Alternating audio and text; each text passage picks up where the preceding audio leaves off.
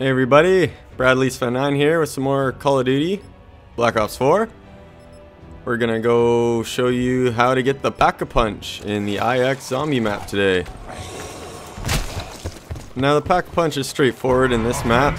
You got 4 towers that you'll see when you start. Each one on the top level will have a gong that you need to bang, and then you'll face the champion of that tower. Once you kill the champion of that tower, you'll drop a head. You need to get the 4 heads, make your way to the basement, put those heads on the spikes of the Pack-a-Punch altar, and it'll unlock the Pack-a-Punch for you.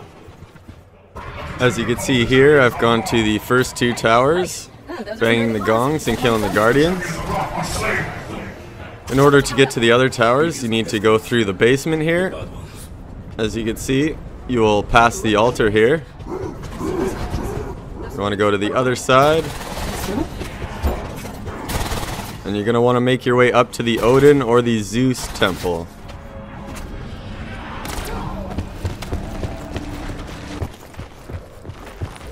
Here you go. Now that we're at the Odin temple, we're going to do the other 2 gongs here.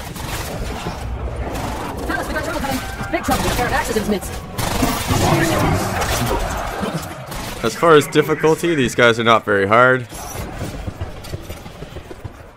Here you go, here's the last one.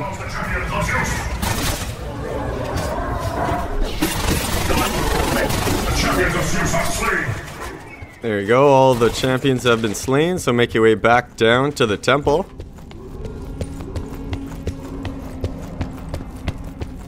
There's the Pack-a-Punch, you see the spikes there, you're going to want to throw the heads on there. Like so.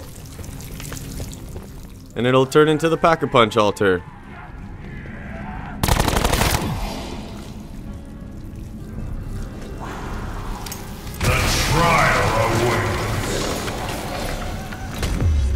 And there you go, now you can just throw a weapon in there.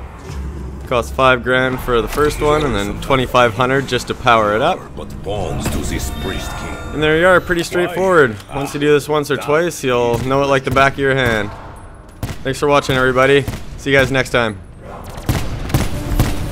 I know you're unsure if you can fully trust me, Scarlet. But your father did. Surely this accounts for something. My father disappeared from my life when I was 12. It took me a long